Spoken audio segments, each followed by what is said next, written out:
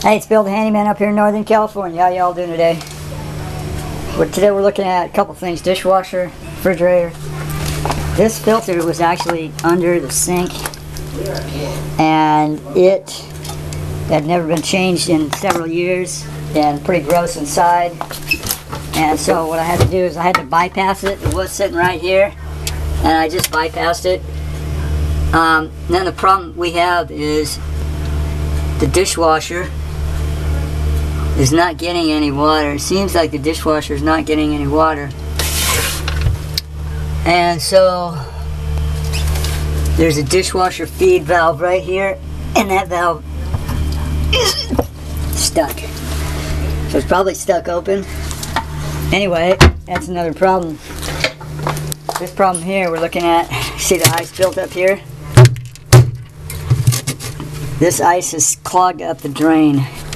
And so what we have is the occasional melting from the defrost action going down here into here. So this all has to be cleared out, and that drain right there has to be cleared so that we don't build up ice. Okay, we can see there's actually ice all over this. And you can see the ice built up here, and this will clog the drain. Most likely there's been some food particles that got stuck in here, and so run some hot soapy vinegar through this hole once you get this ice cleared, and make sure that drain is running smoothly, and then you won't have that problem anymore theoretically. As long as your defrost components are working, you'll be fine. Always test your fan, make sure that's good, and we heard it when we turned it on when we opened the door, so that's good. Okay, get yourself some hot soapy water with a little vinegar and pour some in there, and maybe that drain will melt clear one of these days.